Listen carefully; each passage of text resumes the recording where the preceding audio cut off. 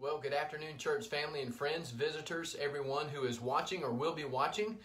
My name is Trey Poole. I am the minister of the gospel right here at and for the Op Church of Christ. I'm excited to be with you today for our 4 o'clock devotional. Hoping and pray that you've had a blessed day as well. Kind of humid out there, scattered showers and things, a lot of things happening, I'm sure, in your life as well. But again, thank you for taking a few moments to join us as we get back into our question, and that is, where is he?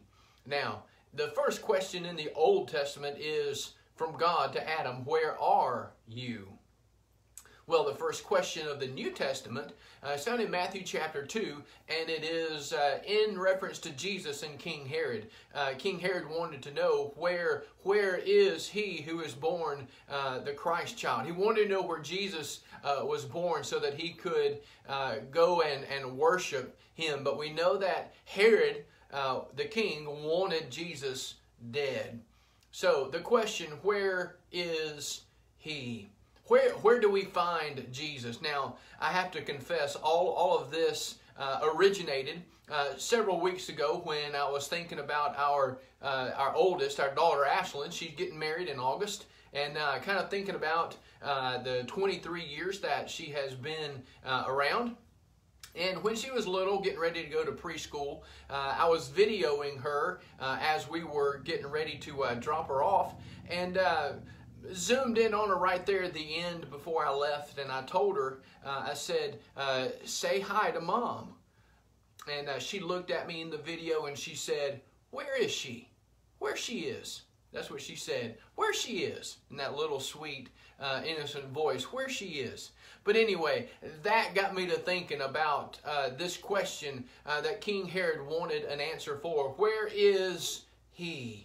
Where is he? So as you examine the life and the ministry of Jesus, we find Jesus in a variety of different situations dealing with certain people, a lot of people. And today I want us to focus on how we find Jesus focused on his mission. Focused on his mission. We know what his mission was.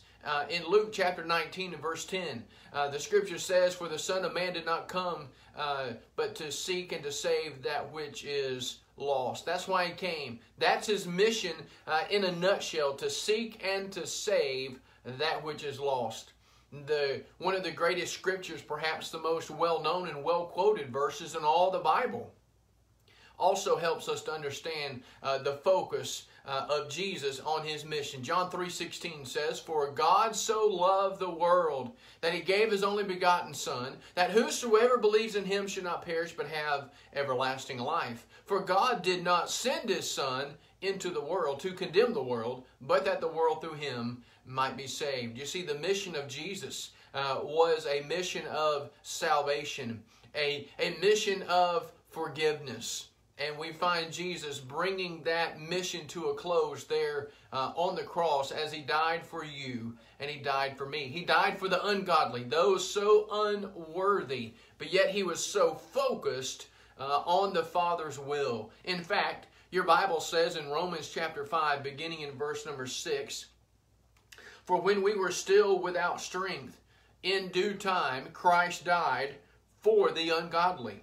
For scarcely for a righteous man will one die, yet perhaps for a good man someone would even dare to die. But God demonstrates his own love toward us in that while we were still sinners, Christ died for us. Oh, he came to taste death for every man, Hebrews chapter 2 and verse 9. Jesus came and he was focused on his mission. And aren't you glad that he was focused on the mission that he had been given by the Father? You see, Jesus came to do the Father's will, the will of the Father, not his own. In fact, his prayer on many occasions was, Father, not my will, but thy will be done.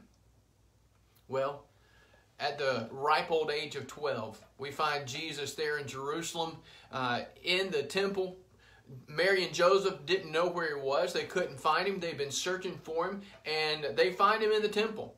And they begin to question him onto why he had done this to them. They were worried, scared. They didn't know where he was.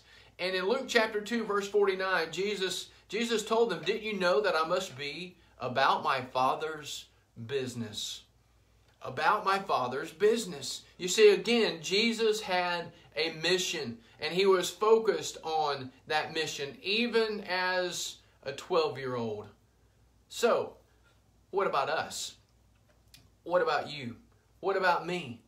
Are we focused on our mission as well, like Jesus was? In fact, in Philippians chapter 2, beginning in verse number 3, Paul says, let nothing be done through selfish ambition or conceit, but in lowliness of mind let each esteem others better than himself. Let each of you look out not only for his own interest, but also for the interest of others. Let this mind be in you, which was also in Christ Jesus. So, are we focused on our mission of evangelism, going into all the world and preaching the gospel? On the mission of edification, building one another up in the love and in the power and in the grace of Almighty God? Are we busy in the Father's business, actively involved in benevolence and edification and evangelism? Paul says in Galatians 5, verse 13, that we are to serve one another through love. So, are we busy doing the Father's business or our own? Do we have our own personal agenda? Putting the things of God, the business of God on the back burner and more focused on what we want to do? Well, we need to be like Jesus in the fact that we need to be focused on His mission. His mission is to be our mission. Especially as Christians, we should want to reach out and help others come to know Jesus and for them to be able to obey the gospel. So we've got to be focused on the mission that Jesus had, because it is our mission as well, to go into a lost and dying world. So I want to challenge all of us with that today. Be like Jesus, and let us be focused on His mission of seeking and saving that which is lost, going after that lost soul, just like that lost sheep that Jesus went after. The 99 were safe, but He went after the one that was lost. Well, we need to do the same. We need to set aside our own personal agendas, and we need to be, as Jesus was, about the Father's business. Well, church folks, church family, please be reminded. I will share this with you again later tonight as we have Bible class at 6. But tomorrow is Food for Friends. Food for Friends truck is coming tomorrow, and so also is our produce truck. Both trucks are coming tomorrow. So if you can help us, please be here at the building by 10 o'clock. But stay grounded, stay connected, stay safe. Church family, if you need me, you know you can call me. You can send me a message. Let me know how I can reach out and serve you. If you have an update or information on someone or a circumstance that someone's facing, please let me know.